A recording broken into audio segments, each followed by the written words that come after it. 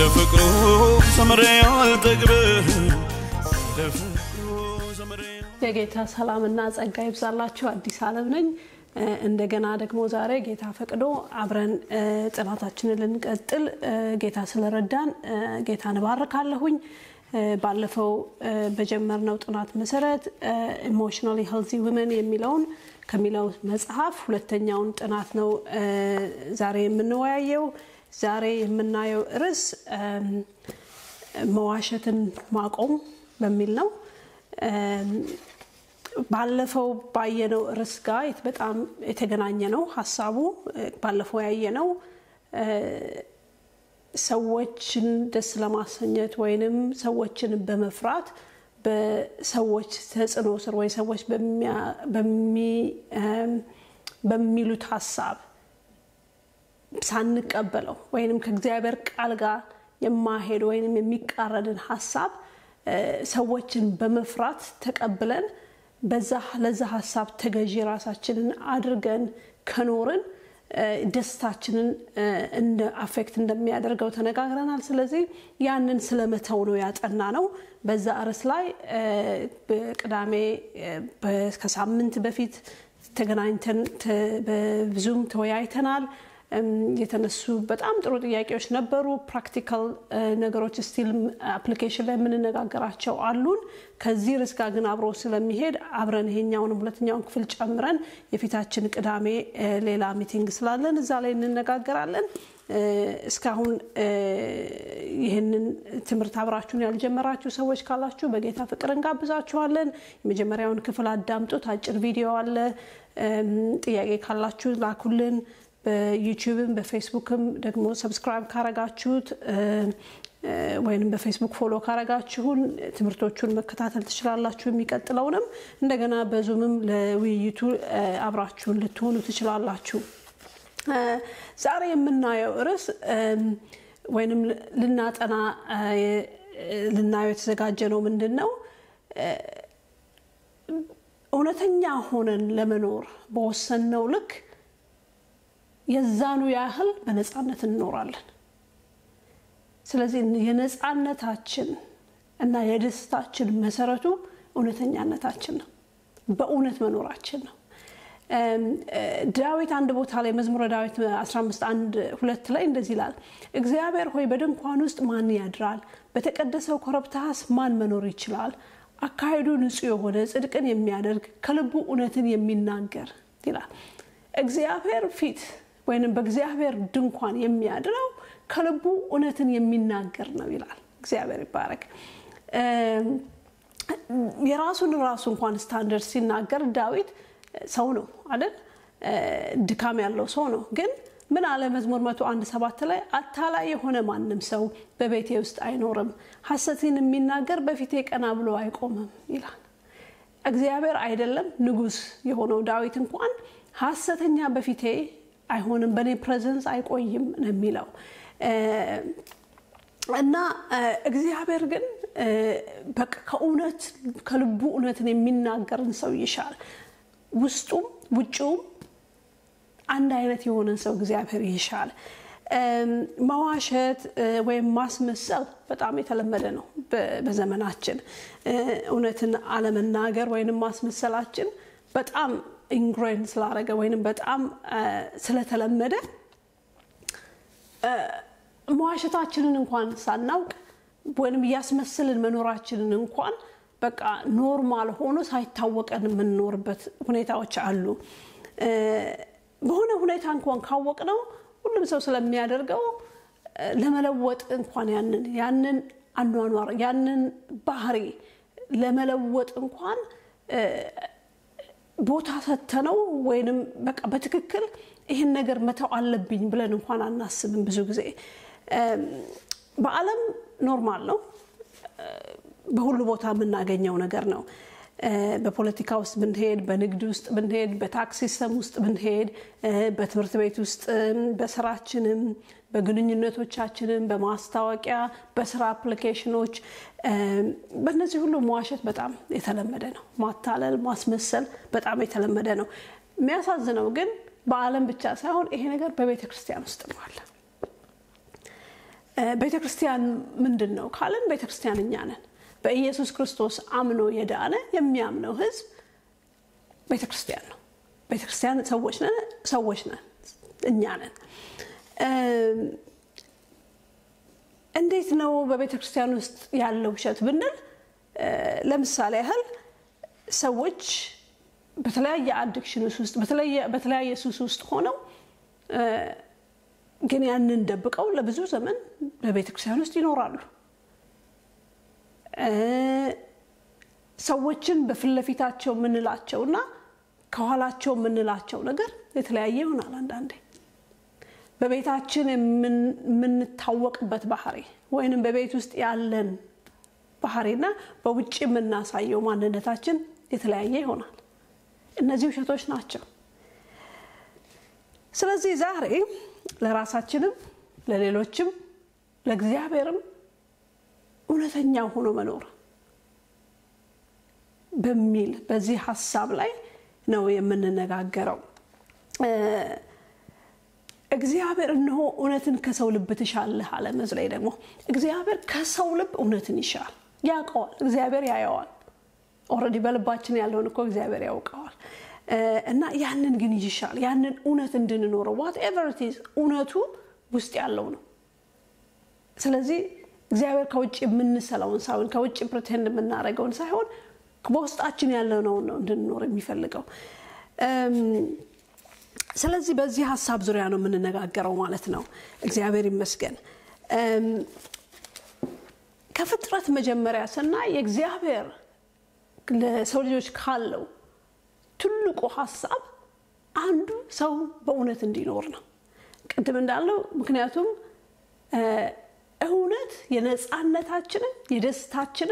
መሰረት ነው በዚህ ዓለም ላይ ስንል ነጻ ሆነን መኖር የምንችለው ሙሉም ደስታ የምናገኘው እውነትን ስንኖር ነው በእውነት ስንኖር ነው ኢየሱስ ክርስቶስ አንድ ጊዜ በዮሐንስ 8:31 እስከ 32 እንደዚህ ያለ ኢየሱስም በእርሱ ያመኑትን አይሁድ እንዲህ አላቸው በትምህርቴ ብትጸኑ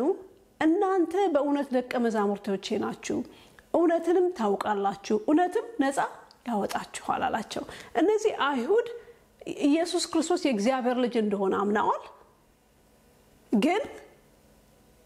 ያ ብቻ በቂ እንዳልሆነ ጌታ ያሳያቸዋል ማመን ብቻ በቂ እንዳልሆነ ያሳያቸዋል ከዛ አልፎ ሰው ነጻ የሚያወጣው ያወቀው እውነትን ሲያውቅ እውነትን ለማወቅ ደግሞ ምን መሆን አለበት በቃሉ መኖር አለበት ያወቀው እውነት መኖሩ ብቻ አይደለም ሰው ነጻ የሚያወጣው እውነት መኖሩ አይደለም ነጻ የሚያወጣው ግን ያንን እውነት ሲያውቀው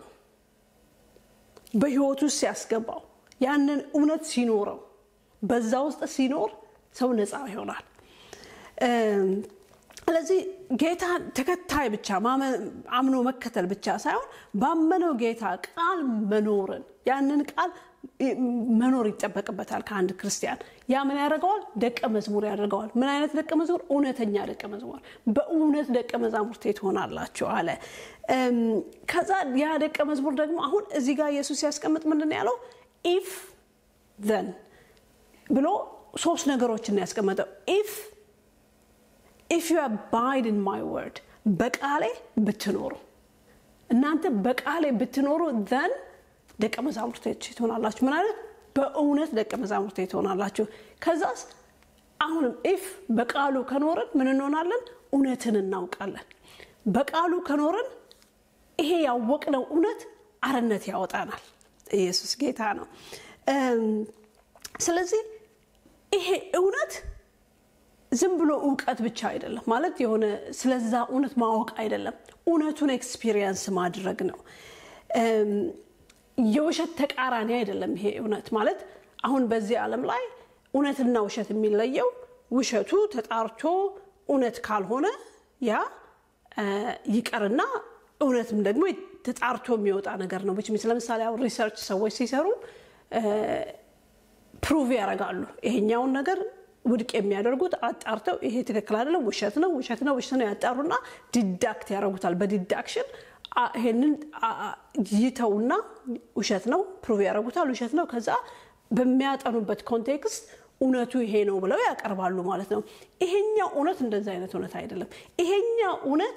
በመኖር ኤክስፒሪየንስ የምናደርገው ነው በውስጡ ስንኖር ምን ለማመደው ስንኖር ኤክስፒሪየንስ የምናደርገው በውስጣችን የምናውቀው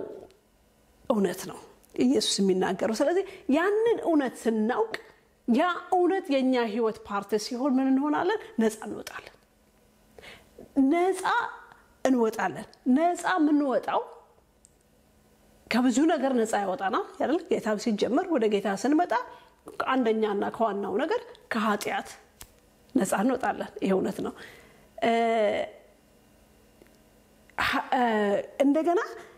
ራሱ ይሄ ከጥፋተኝነት ስሜት ከባዶነት ካለመርካት ስሜት ነፃ እንወጣለን ስለዚህ ነው በቃሉ መኖር ያለብን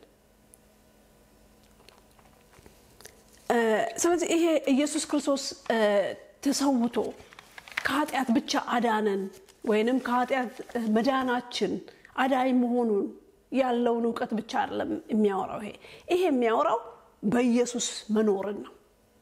በዛ ውስጥ ስንኖር ነፃ ነን ከግልት ነፃ ነን ወይንም ራሳችን ስለራሳችን ከምንለው ነገር ነፃ ነን እግዚአብሔር የሚለው ስለኛ እውነት ባለፈው እንዳየነው የሰልፍ ወርዛችን ከእግዚአብሔር እንደመጣ ዋጋችን ማን እንደሆነን ከእግዚአብሔር እንደመጣ ያንን እሱ እንደተመነልን ዋጋችንን ያንን እውነት እንቀበላለን እኛ ለራሳችን የሰጠነውን ስም አይደለም እኛ ለራሳችን ወይንም ሁኔታ የሰጠነን ስም አይደለም ስለዚህ ይሄንን አይነት እንደ እግዚአብሔር ቃል የማይሄደውን ነገር ሁሉ የምንጥለው እነዚህን ውሸቶች የምንጥለው ወይንም ምናስመስለው ፕሮጀክት ልናረግ የምንፈልጋቸው ውሸቶች ሁሉ የምንጥለው በዚህ እውነት ውስጥ ስንኖር ነው ኢየሱስ ጌታ ነው እዛው ምዕራፍ ላይ ቁጥር 36 ላይ ዮሐንስ 8 ላይ እንግዲህ ልጁ አርነት ቢያወጣችሁ በእውነት አርነት ትወጣላችሁ ይላል ስለዚህ እውነት ማን ነው ኢየሱስ ነው እዚህ ጋር ይለውጣውና ቀደም ምን አለን እውነት አርነት ያወጣችኋል አለ አሁን እዚህ ላይ ምን ይላል እውነት ኢየሱስ ስለሆነ ያ እግዚአብሔር ቃልም ያንን ያረጋግጥልናልና ኢየሱስ ክርስቶስ ስለራሱ ሲናገር ብለዋል እኔ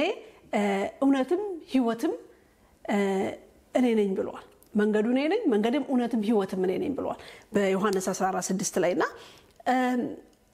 ኢየሱስ ነው እውነት ስለዚህ ነው በሱ ህይወት የሱ ህይወት በእኛው በሙላት ሲሆን እውነትን መኖር እንጀምራለን የሚያሰጋን ነገር የለም ምናስመስለው ነገር የለም ሃሌሉያ ምክንያቱም በቃ እሱ ነው በእኛ ውስጥ የሚኖረው ሃሌሉያ ካለበለዚያ ግን ውሸትን ነው ምን እንኖረው ውሸት ደግሞ ደስታ የለው አንድ ውሸትን እንዋሻለን ያንን ውሸት ለመጠበቅ ሌላ ውሸቱን ለየዋሸን እየጨመርን ነው የምንኖረው ማለት ነው እንደውም በዚህ መጽሐፍ ላይ ሲናገር ይሄ መጽሐፍ እቺ ጸሐፊ አንድ ሪሰርች የሰራ ሰው ስለዛ ስትናገር ሮበርት ፈልድማን የሚባል ሰው ሳይኮሎጂስት ነውና በዩኒቨርሲቲ ኦፍ ማሳቹሴትስ ውስጥ እዛ ፐብሊሽ ያደረገውን ስተዲ ምን አለች ይሄ ውሸትና ይሄ በራስ አለመተማመን ወይንም የሰልፍ ስቲም ማነስ የተያያዘ ነው ይላል አብሮ የሚሄድ ነገር ነው የሚገርመው ግን ከዋናውን ሐሳብ እዛ ላይ ስትናገር ሰው የሚዋሸው ሰውን ኢምፕረስ ለማድረግ ወይንም ሰው ላይ ሆነ ነገር ማለት የተሻለ ነገር ኢሜጅ ለመፍጠር ሳይሆን ስለራሱ ከዛ በላይ ኦሬዲ ሰዎች ለሱ ያለውን አመለካከት ጠብቀው እንዲኖሩ ያንን ቪው ለመጠበቅ ነው የሚዋሸው ነው የሚለው ወይንም ሰዎች የሚያዩን የሚጠብቁን በእኛ ላይ ወይንም ይሄ ኦሬዲ ስለኛ ያላቸው ግምት አለና ያንን ጠብቆ ለመሄድ ስለዚህ ሰዎች በመዋሸት ይኖራሉ ያ ከሰልፍ ስቲም ጋር የተያያዘ ነው ይሄ የመዋሸት ሀቢት ብሎ ያ ሰው እዛ ላይ ስተዲው ላይ ጽፏል እና ውሸት ግን እንደ እግዚአብሔር ቃል ስናየው ደግሞ እዛው ዮሐንስ 8:44 ላይ ከአጋንንት እንደሆነ ይናገራል ሲጀመርም ውሸታም እንደሆነ ኢየሱስ ክርስቶስ ይናገራል ከመጀመሪያ እሱ ነፍሰ ገዳይ ነበረ እውነት በእርሱ ዘንድ የለም በሱ ሪያል በዛ ውስጥ በእውነት ውስጥ አይኖርም ሰይጣን የሱ ሪያል ሐሰት ነው ልክ እግዚአብሔር ሊዋሽ አይችልም ይላል አይደል ዕብራውያን መጽሐፍ ላይና በቃ እግዚአብሔር ምክንያቱም ኮንትራዲክት ያደርጋል ከባህሪው ጋር እግዚአብሔር ሰይጣን ደግሞ እውነት መናገር አይችልም ምክንያቱም በሱ ዘንድ የለም እውነት በሱ ዘንድ የለም ማለት ኢየሱስ 8:44 ላይ ዮሐንስ ወንጌል በእውነት አልቆመም ሐሰትን ሲናገር ከራሱ ይናገራል ሐሰተኛም የሐሰትም አባት ነው ይላል ስለዚህ ይሄ ሐሰት የአጋንንት ሪያልም ሲሆን የሱ ስፌር ሲሆን እውነት ደግሞ የእግዚአብሔር ስፌር ነው ሃሌሉያ በእግዚአብሔር ዘንድ ጨለማ የለም ዮሐንስም ሲነግረን አንደኛ ዮሐንስ ላይ በሱ ዘንድ ጨለማ የለም ዕብራውያን መጽሐፍ ደግሞ እንደሱ ይለናል እግዚአብሔር ይዋሽ ዘንድ አይችልም ሰው አይደለም ከቶ አይዋሽም ምክንያቱም በእውነት ነው የሚኖረው እግዚአብሔር ውሸት አያውቀውም ኢየሱስ ጌታ ነው ስለዚህ እኛ ደግሞ በክርስቶስ ኢየሱስ ሆነን ዳግም የተወለድን ከዚህ ዘር የተካፈልን እንደተወደዱ ልጆች እሱን በመምሰል ልንኖር ስለተጠራን እውነተኞች ልንሆን ይገባል እውነተኞች ልንሆን ተጠርተናል ሰይጣን ማናችንንም ምንም ማስደረግ አይችልም ሐሳብን የሚሰጠን ሔዋንን ሐሳቧን እንዳበላሸው ይላል መጽሐፍ ቅዱስ አይደል እንደዛ እንዳያበላሽ ሐሳባችንን ይላል እግዚአብሔር ቃል ስለዚህ ሰይጣን እንደሚያደርገው ሐሳብን የሚሰጠን ግን እኛንን ስራውን የምንፈጽምለት እኛንን ድርጊቱን የምናደርግለት ለዚህ መፍትሄው ኢየሱስ ሲናገር ምንድነው በሱ መኖር ነው በቃሉ መኖር ነው ሃሌሉያ በቃሉ ስንኖር በክርስቶስ እንኖራለን ኢየሱስ ጌታ ነው ስለዚህ እውነቱ ይሄ ሆኖ መጽሐፍ ቅዱስ የሚነግረን እውነት ነፃ በቃ በእውነት ነፃ ሆነን የምንኖረው ኑሮ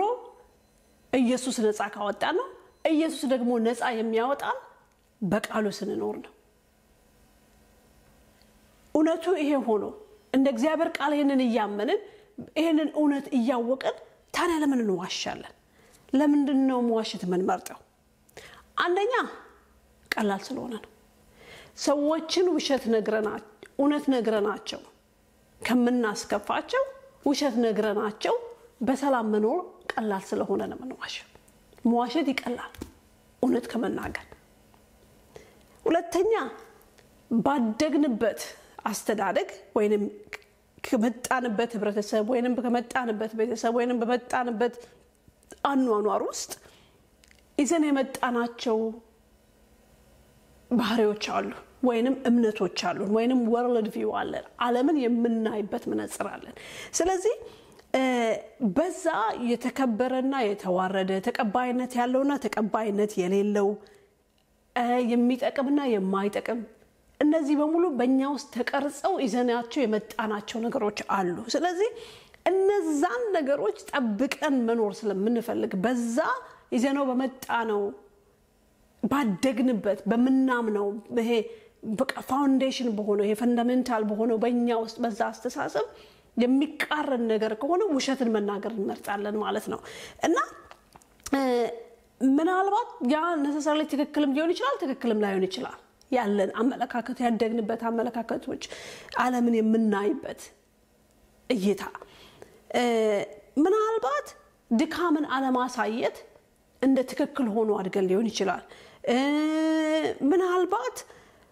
ሁሉ ጊዜ ከሌላ የተሻለ ሰው ከሌሎች ሰዎች የተሻሉ ሆኖ መገኘት አንደኛ መሆን በሁሉ ነገር ያ ትክክል ነው ተብለን አድገን ሊሆን ይችላል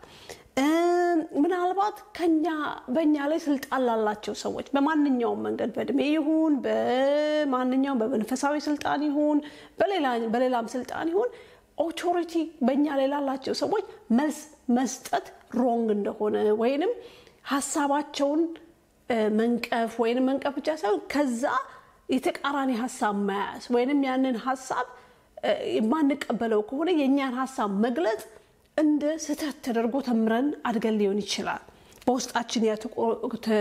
በውስጣችን ይዘን አድገን ሊሆን ይችላል ተቀርጾ ሊሆን ይችላል አንዳንዴ መቆጣት ሐዘናችንን ስሜታችንን ማሳየት እንደ ሮንግ ተደርጎ አድገን ሊሆን ይችላል ኢቭን በእግዚአብሔር ቃል ሊሆን ይችላል ሮንግ ቴዎሎጂ ሊሆን ይችላል አንዳንድ ጊዜ ሁሉ ጊዜ በጌታ ደስ ሊለን ስለተጠራን ሐዘናችን ማሳየት የክርስቲያን ባህሪ እንዳልሆነ ሆኖ አድገን ሊሆን ይችላል ስለዚህ ሐዘናችንን ልንደብቅ መቆጣታችንን በአንድ ነገር ልንደብቅ እንችላለን ስለዚህ ይሄ ይዘን የመጣ ነው ነገር ዛሬ ለምንኖረው ኑሮ እውነተኛ ኑሮ እንዳንኖር ተጽዕኖ ያደርግብናል ያም ደግሞ ዛሬ ያለው እውነተኛውን ህይወታችንን እንዳንቀበለው ያከብድብናል ስለዚህ መዋሸትን መርጥ እንችላለን ሜቢ ሶስተኛው ደግሞ እውነቱን እንኳን መናገር እየፈለግን እውነቱን ግን የምንገልጽበት የምንናገርበት ጥበብ ላይ ኖረን ይችላል ስለዚህ ሆነ ኮምፎርታብል አንሆንም እውነትን ለመናገር ስለዚህ ወይ ዝም ማለት እንመርጣለን ወይንም ያልተስማማነው ነገር የተስማማን መስለን ማለፍ እንመርጣለን ማለት ነውና ግን እውነትን መናገርና ነፃነት በነፃነት መኖር ተያይዘው የሚሄዱ ነገሮች ናቸው ስንዋሽ ነፃ ሰዎች አይደለንም ለራሳችን እንዋሻለን ለሰዎች እንዋሻለን ለእግዚአብሔር እንዋሻለን አይ ማለት እየፈለኩኝ አዎ ስል በቤቴ ውስጥ ሌላ ሰውኝ በአደባባይ ሌላ ሰውን ለራሴ ነው ማዋሸው የሚያቆኝ የመሰላቸው ሰዎች ማሳያቸው ሌላ ባህሪ ሌላ ፐርሰናሊቲ ሆኖ ግን ሌላ ሰው ከሆንኩኝ በውስጥ ለሰዎች እየዋሸው ነው ምናልባት አንዳንዴ ደግሞ ካልተቀበልኩት እውነት አይሆንም ነገሩ በሚል በእግዚአብሔር ፊት እንኳን ሁኔታችንን ሳናምነው ሁኔታው ቋለ ግን አናምነው እንክደዋለን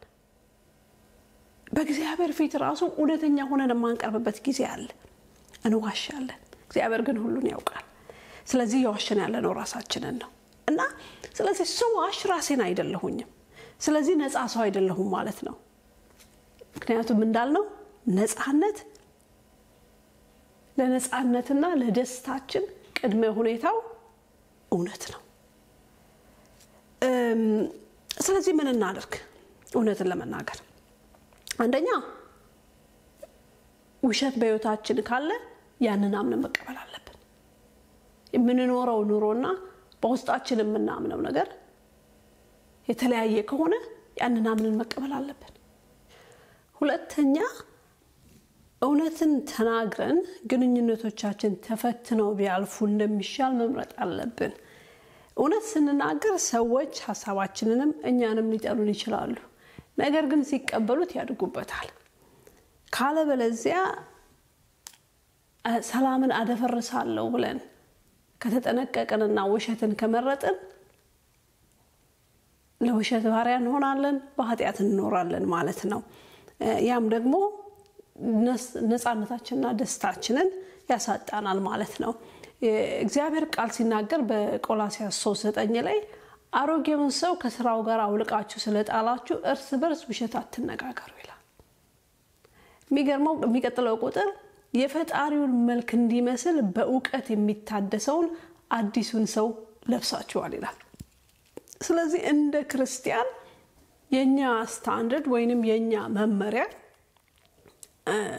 ልንኖርበት ክርስቶስ ኑሩበት ያለን ቃሉ ይሄ ነው ኦሬዲ ይሄ አሮጌውን ሰው በኃጢአት የሆነ አዳማዊ የሆነውን እሱን ምን ሆኖ አውልቃችሁታል ለሰይጣን የተገዛው እሺ ያለውን በአዳም በኩል ያኛው ማንነታችሁን አርጋችኋል ከስራው ጋር ስራው ምንድነው መዋሸት ነው ስለዚህ ያንን አውልቃችሁ ጥላችኋል ስለ ጣላችሁ ምን አድርጉ እርስ በርስ እውነት ተነጋገሩ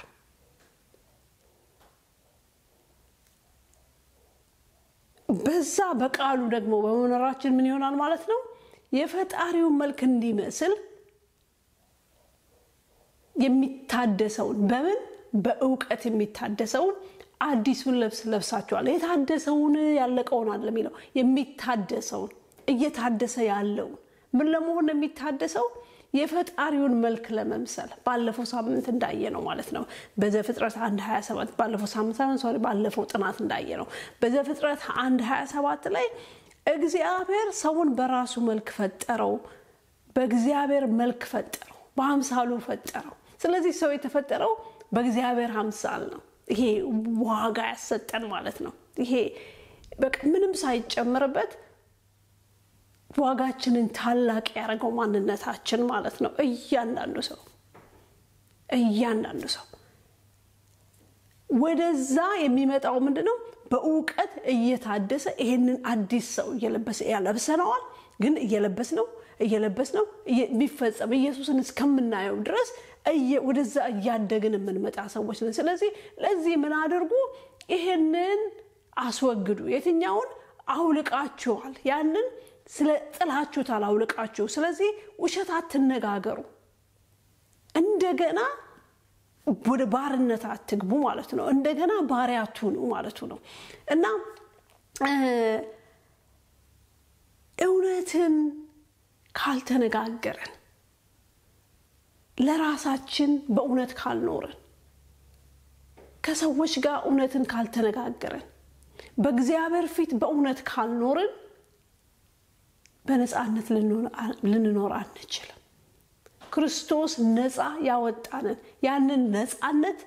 በህይወታችን ላይ መለማመድ ወይንም ትርጉሙን ማየት አንችልም በየቀኑ ህይወታችን ላይ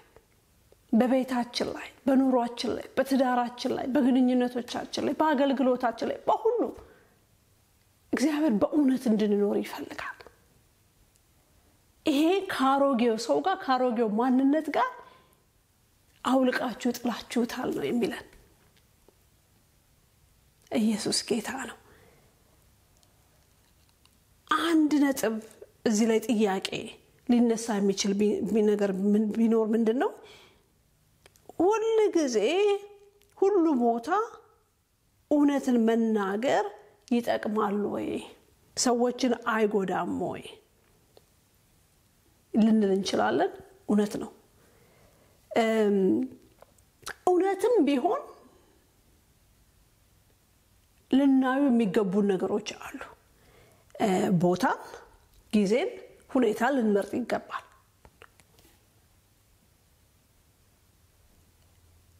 ጊዜ ሁኔታ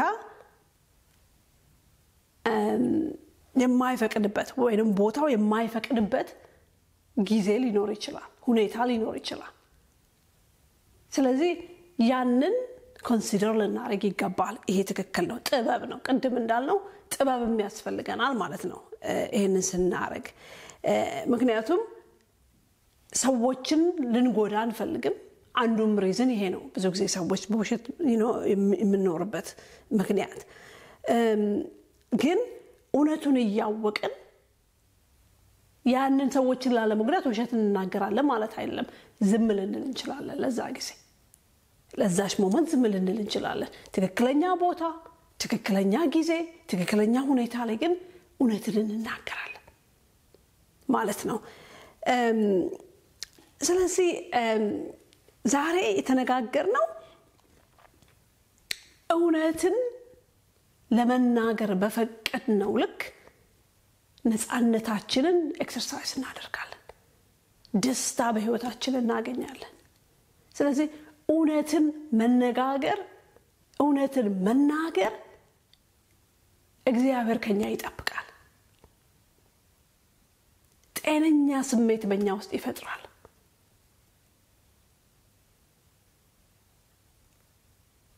እግዚአብሔር የሰጠንን ማንነት እንቀበላለን እግዚአብሔር በሰጠን ማንነት በምስጋና እንኖራለን በእውነት እንኖራለን በእግዚአብሔር ፊት እውነትን በፍቅር ሃሌሉያ እውነትን በፍቅር እየተናገርን እንኖራለን እግዚአብሔር ወደዛ ህይወት እንድንገባ ነው የሚፈልገው በተለይ ቤተክርስቲያን ለዚህ ምሳሌ በዳንን ሰዎች በክርስቶስ የምናምን ሰዎች ለዚህ ህይወት ምሳሌ ለዓለም ልንሆን ይገባል እግዚአብሔር ይረዳናል እንደ ግለሰብ እያንዳንዳችን ምንድነው ማድረግ ያለብኝ አንደኛ እዋሻለሁ ሆይ በምንድን መልክ ነው የምዋሸው ያንንስ ለምንድነው ማደርገው ብለን ራሳችንን እንድንጠይቅ ከዛም ደግሞ ምን ማድረግ አለብኝ ብለን ደግሞ በዛ ላይ ስቴፕ እንድንወስድ ያስፈልጋል ማለት ነው እግዚአብሔር ይባረክ በዚህ ላይ ፊታችን ቅዳሜ 7:30 በብሪዝበን አውስትራሊያ ሰዓት አቆጣጠር እንገናኛለን በዙም ዲስከስ እናደርጋለን በዚህ ላይ የተነሱ ሌላም ጥያቄዎችን ጨምረን ሐሳባችንን እንለዋወጣለን ማለት ነው እንጸልይና እንጨርሳለን ሃሌሉያ ሃሌሉያ እግዚአብሔር አባታችን ሆይ እናመሰግንሃለን መንፈስ ቅዱስ አስተማሪያችን አንተ ነህ ወደ እውነት የምትመራንም አንተው ነህ ጌታ ሆይ ስለዚህ በኢየሱስ ስም ጸልያለሁኝ ወደ እውነት ሁሉ እንድትመራን ራሳችንን አሳልፈን እንሰጥሃለን በክርስቶስ ኢየሱስ ያገኘነው ነጻነት በህይወታችን በዚህ ምድር ላይ ተለማምደነው ወርሰነው በእኛ ተገልጦ ምሳሌ ሆነን እንድናልፍ መንፈስ ቅዱስ እንድትረዳን ሁለንተናችንን ላንተ አሳልፈን እንሰጣለን ማንንም ጥበብን ቢጎለው በልግስና ከሚሰጥ ከእግዚአብሔር ዘንድ ይጠይቅ ተብሎ ተጽፏልና በኢየሱስ ስም በእውነት ለመኖር የሚያስፈልገንን ጥበብ ሁሉ እግዚአብሔር አባታችን ሆይ እንድትሰጠን በጌታ በኢየሱስ ስም እንጠይቃለን ጌታ ሆይ በዚህ ጥናት ውስጥ በኢየሱስ ስም ህይወታችንን መንፈስ ቅዱስ እንድትሞርደው ወደ አንተ እንድታስጠጋን ወደ ተፈጠርንበት አንተን ወደ መምሰል ወደዛ ማንነት እንድናድግ እለት እለት እንድትረዳን እንጸልያለን እናመሰግንሃለን ስለሰማህን ተመስገን በጌታ በኢየሱስ ስም አሜን ጌታ ይባርካችሁ በሚቀጥለው ጥናት እስከምንገናኝ ድረስ እግዚአብሔር ጸጋና ሰላም ከናንተ ጋር ይሁን ተባረኩ ቃላት ባላገኘ ስለ ፍቅሩ ዘምሬ አልጠግብም ስለ ፍቅሩ ዘምሬ አልጠግብም